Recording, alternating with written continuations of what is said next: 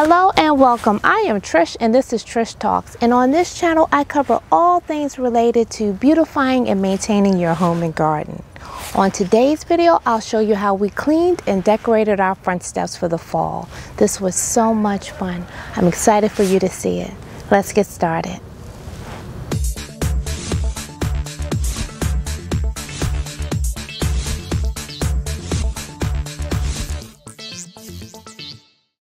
First things first, I need to split these hosta.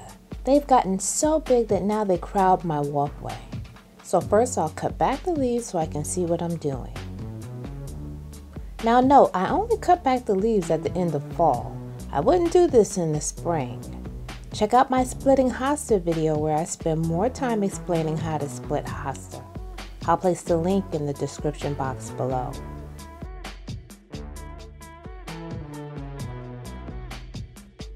After cutting back the leaves, I realized this was going to be a bit more challenging because the bushes had grown so large.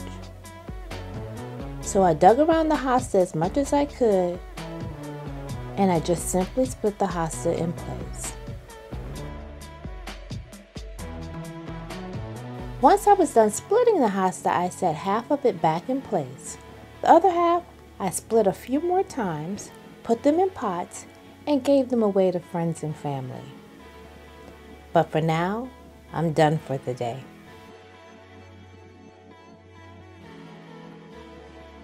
Next, it's time for me to power wash my steps and walkway. I love my power washer. I don't know about you, but I get so much satisfaction out of power washing these dirty surfaces. Over time, our steps, walkways, and patios just get covered in dirt and grime. A good power washing makes these areas look fresh and clean. I used my power washer in my patio makeover video this summer. Check that video out when you have a moment.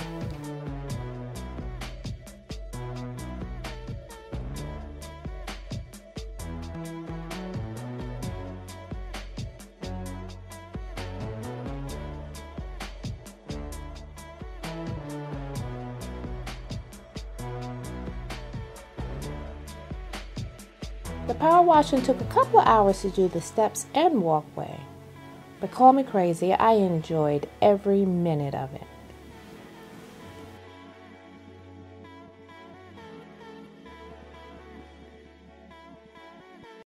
Every fall I plant pansies. I call them my double duty favorites. They add great color to my fall landscape, and then here in Zone 7 they come back in the spring, helping to usher in the excitement of a new growing season. Like with all my planting, I like to sit the pots out first to help me determine where it looks best before I actually plant them. As I was sitting out the pansies, I realized that my bushes were really low and full. Some of the branches were even buried in the soil. That's not good. So I stopped planting the pansies and took a moment to trim the bushes. Now I could finish planting the pansies.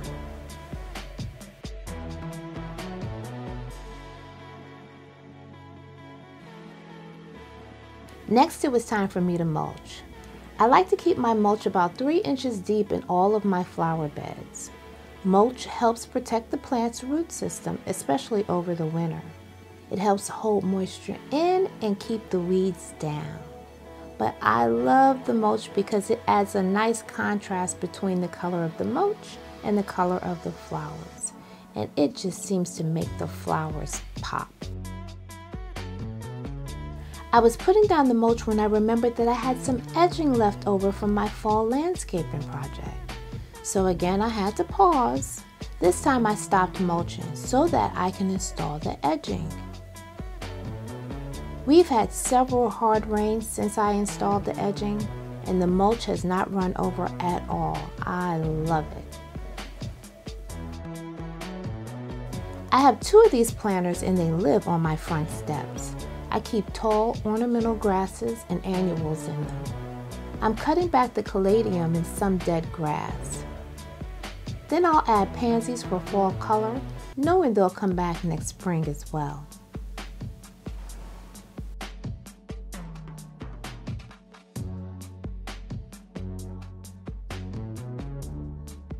Next, I filled these galvanized buckets with rocks.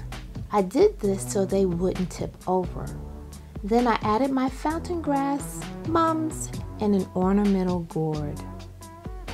I picked these buckets up from Bed Bath & Beyond a few years ago on their end of the season clearance tables. I love shopping after the holiday. This is when I find heavily discounted items that are beautiful and useful and will work with my decor the next year.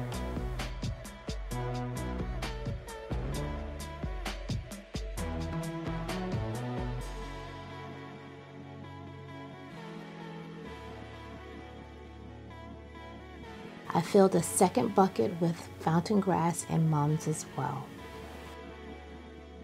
Now it's time to add the area rugs. The trends seem to be all about the layered look. So I started with this neutral area rug with some pattern to it. Next, I added this natural fiber welcome mat that screams fall to me. I love the two together. Since in design I love symmetry, I placed the planters on either side of the rugs. Next, I added mums, pumpkins, gourds, and ornamental cabbages. I love the look of abundance for the fall. This is truly a personal preference. Your home should absolutely reflect who you are. During our trip to the Harvest Festival at Hennessy Creek this year, my daughter was able to paint several pumpkins that I included on my steps. So you know she joined me for a few minutes to make sure everything was just right. The next day I came back out to add the finishing touches. I set the welcome sign out and hung the wreath. Now I was done.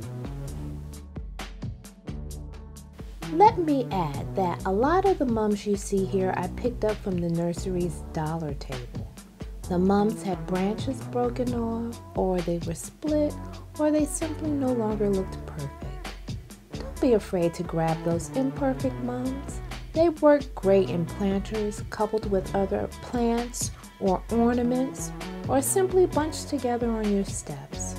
It's a great way to create the look of abundance without breaking the bank. This wraps up today's video.